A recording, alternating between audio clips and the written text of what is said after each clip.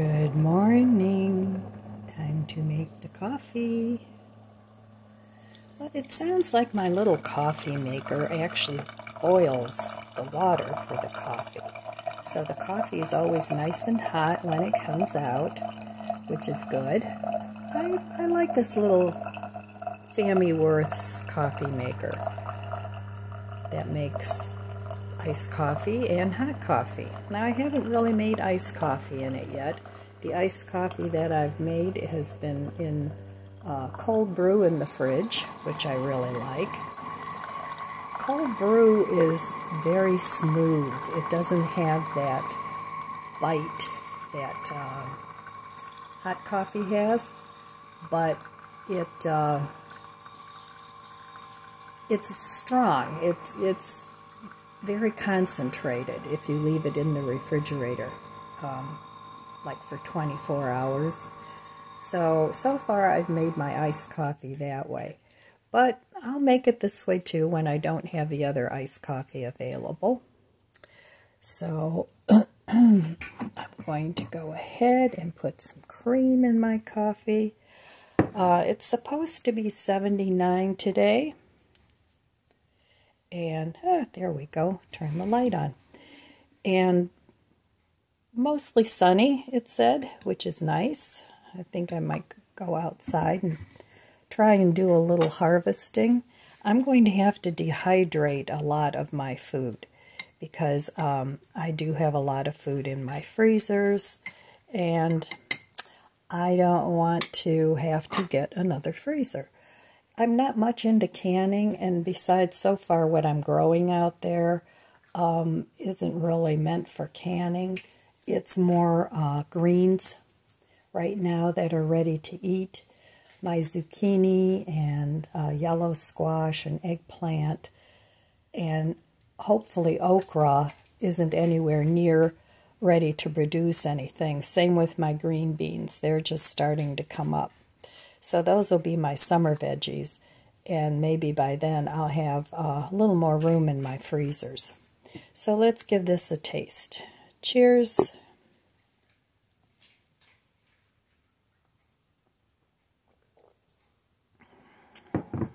Very good. I have about enough of this coffee left, the smooth and gentle on the stomach, for maybe one more cup of coffee, and then it'll be gone. So that's another thing I like about this Family Worth's. You can either use a pod or you can use loose coffee, and you don't need a special adapter to make the loose coffee. It comes with both a filter for that and the little pod thing. I'm not affiliated with Family Worth or, trying to sell anything here. I'm just doing kind of a little review on my own of what I think of it. So anyway, that's that on the coffee maker. I have a lot of canning jars and things like that. I could do some canning, but honestly, it's not my thing. I find canning kind of labor-intensive. I'm trying to get away from labor-intensive things, but if that's the only way that I can preserve some food when the time comes, then maybe I'll go ahead and do that. I'm not sure. But like I said, I'm probably going to dehydrate a lot of the greens and things and add it to my soups and stews and make spices out of it. Sometimes when you look at spices, it contains tomatoes and green peppers, whether it's hot peppers or sweet peppers. A lot of times those ingredients are in spices.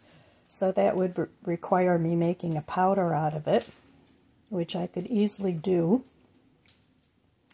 using one of my spice grinders or coffee grinders. Anything like that will give you a nice powder. You can do the same thing with fruit. You can make powder out of that and then you can always add it to your smoothies or whatever you have. So, don't throw your food away. Try using different methods of reinventing the use of your food. So that way you'll always have food security and you don't have to worry where your next nutritious meal is coming from. So, all right, I'm going to enjoy my coffee and do some morning pages. Yesterday I did not get around to doing that because by the time I got done what I needed to get done, it was time to go to the little festival. That was a bust. That was just so underwhelming.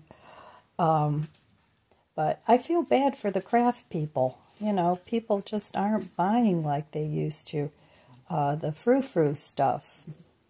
So, and if they make a living doing that, that gets kind of hard.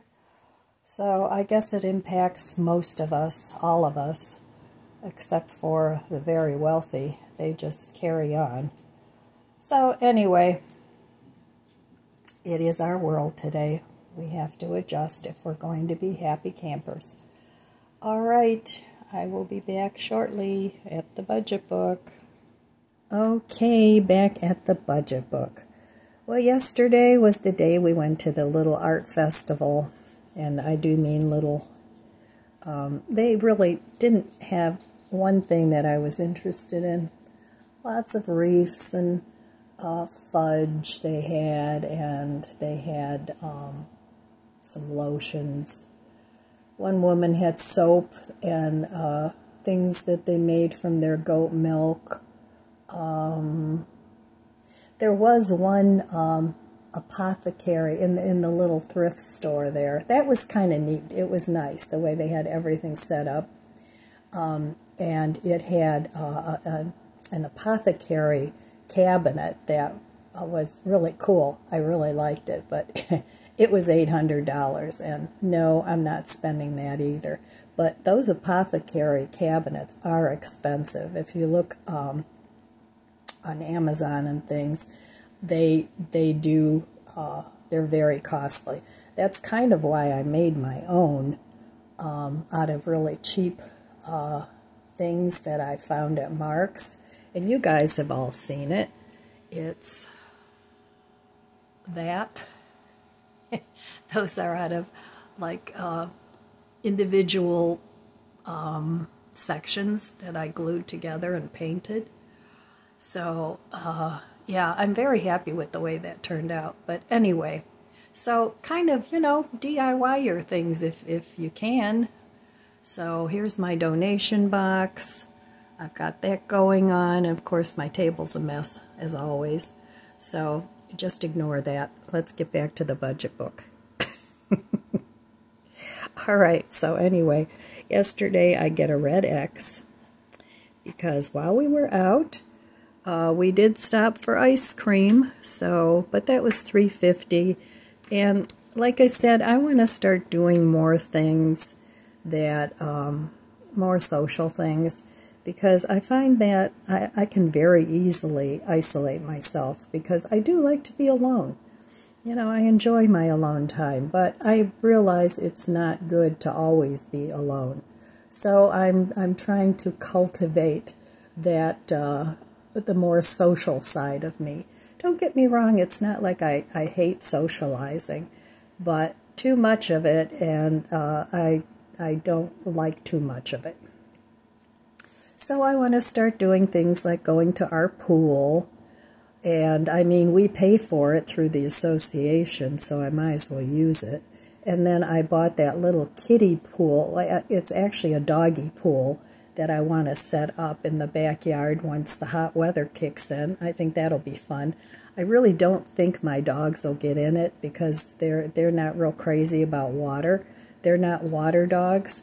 But, if they get in, that would be great. But it's something that I can sit in, just up to my waist, probably not even that much, and maybe have a cool drink and just enjoy myself. So that's what my plan is for the summer. I want to try and make it a big, long staycation if I can. So, anyway, some of it will involve spending a little bit of money. You know, I'll have some lunches with friends. Not dinners, they're too expensive. And do some other things. Well, hello. Hello. Hi, buddy. Oh, I think somebody wants to go OUT. It's funny how with dogs you have to spell some words because they definitely understand human language. They understand, you know, sometimes you wonder who's the smartest because they understand what we're saying, but a lot of times if you're not in tune to your dog, you have no idea what they're saying. But I'm pretty in tune to these guys. And I can pretty well know what they want.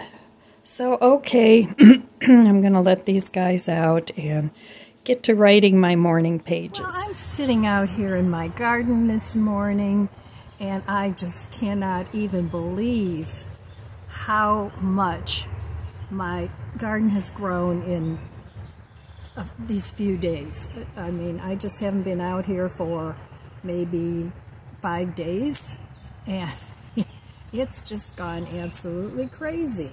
I can't even believe it. This is the best my garden has ever been, and I'm just so happy that all my hard work paid off. And I got to trim back all my tomatoes, my peppers, my grapevines are just loaded with grapes, and I didn't even feed them. So I'm very happy with my garden this year. So if you're intimidated by gardening, don't be. Get yourself some containers and grow some food. You know, even if it's just a tomato or two and some peppers, it'll give you at least some food that's fresh. You know, put a little lettuce in a bowl and grow that, and you'll have enough to probably have salads all summer.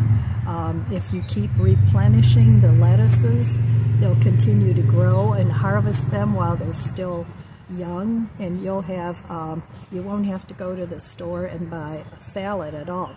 You'll have peppers, and you know, and plant yourself some green onions. Buy the store-bought ones and stick them in a pot of soil and feed everything, and really you'll have a fresh salad all summer long. Now, of course, the tomatoes and the peppers, they're not going to be ready until later in the summer, but you can definitely grow greens. You can grow spinach, kale. I'm liking the perpetual spinach, which is actually a chard that tastes like spinach. So you can grow that. Oh, there's tons of food that you can grow in little pots, even on a balcony. Get yourself a grow light. They aren't that expensive. Some of them are, but some of them you can buy less expensive ones. And you know, you can even grow it inside under a grow light.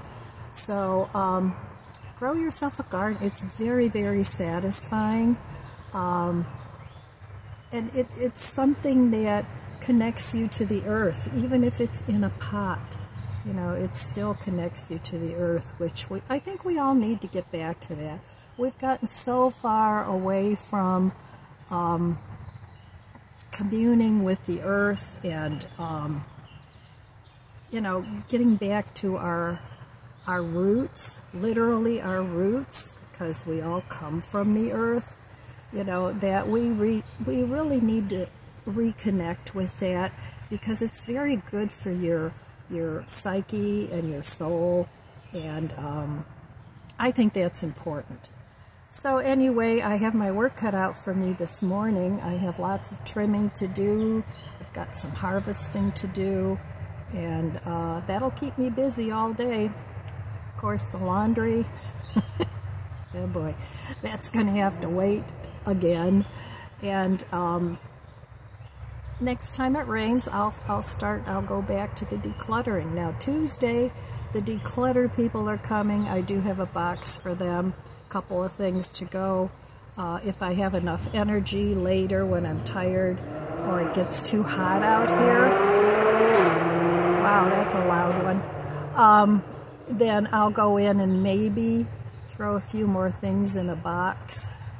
So, but it doesn't matter because they have to come here anyway because my neighbor has a lot for them to pick up. So, okay, I'm going to get busy and do a little gardening work. Maybe I'll show you my front garden. A couple people have asked to see that. So, but that needs work. It needs to be weeded and trimmed. But right now I'm kind of focused on my food garden back here. So, all right, I will be back a little later and we'll see what's what.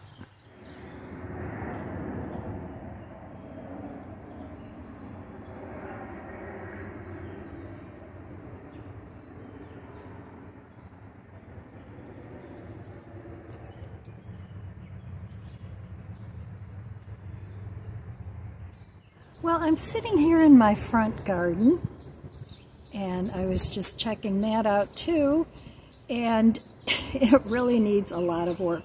Right now, there's really not much blooming. The coneflowers and the balloon flowers will be coming up soon. The annuals are sort of just getting started. So there's not much to look at here in the front garden, but I'm going to show it to you because it's going to be like a before video. And then once it starts blooming again, I'll do another tour and you can see how it is with everything blooming. So usually my garden is blooming one after the other. But right now, there's really not much happening here other than a lot of overgrowth and weeds. So, without further ado, let me show you what's happening in my front garden. And then I'll do a follow-up video at some point after it comes back to life. All right, let's go. All right, well, there's a little bird, and they have made their nest right in between my gutters and the house. I don't even know how they got in there. They pulled down part of the thing there and built their nest there. So I'm not going to disturb them until their babies leave because I want the babies to survive. So the mom and the dad, they both feed the babies, and they're very busy. They're very industrious little birds. So I don't know how many are in there. I have no idea how they got in there, but there they are. Who knows, maybe they're even doing a second batch. Sometimes that happens. They do more than one brood. But there she goes. All right. Well, these are the baskets on my front porch that I planted with 2 diapers and some sponges, and they are doing beautifully. They both are. I've been pinching off the flowers of the coleus because I don't want them to die out, and I want them to continue to grow, so that's what I do. This Wandering Jenny is even starting to bloom. It's doing beautifully. So that worked for me. I took 2 Dollar Tree diapers and cut up 1 sponge, and I lined this with the diapers. The cut up sponge I put at the bottom with the dirt, and it's doing beautifully, and I don't have to water them twice a day, so that worked out well.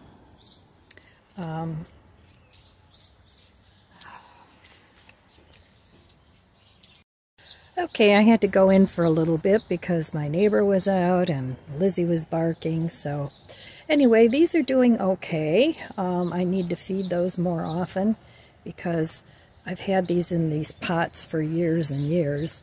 And last year I trimmed them into this poof thing so I could plant flowers underneath.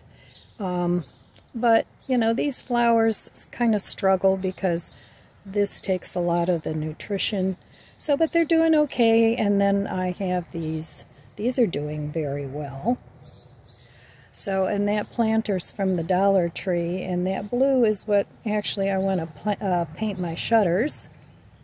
And of course, my little gnomes. Hello. All right, and over here, same thing. And then I have this hanging basket. It's doing beautifully too.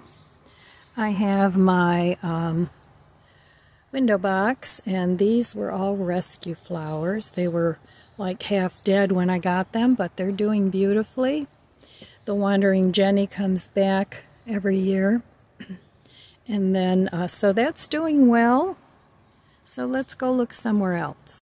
Now these petunias, I can't remember if they replanted themselves because it was a fairly mild winter here, or I think I scattered some seeds in here and just covered them with a plastic thing way back the beginning of March when it was still really cold out. And they all came up, and it's doing beautifully. They're just now starting to bloom. They're beautiful purple color. I don't know if there's any other colors, but and then my little zinnias, they're struggling a little bit, but I have to deadhead those. And then, of course, my Wandering Jenny came back again from last year, so that's doing well. So let's go look at something else. Okay, over here I have more flowers and more Wandering Jenny that I just stuck in there. And then I have a tomato growing here. This is a cherry tomato, but I have to cut all these tomato leaves off because I want it to grow up. So it'll grow up this stalk. So anyway, that is my tomato, and I do have to deadhead my zinnias. I just have zinnias and marigolds, and then I forget what these are, but I need to deadhead this so that they keep blooming. So, and I have the same going on the other side. My irises are done blooming. I have to cut those back.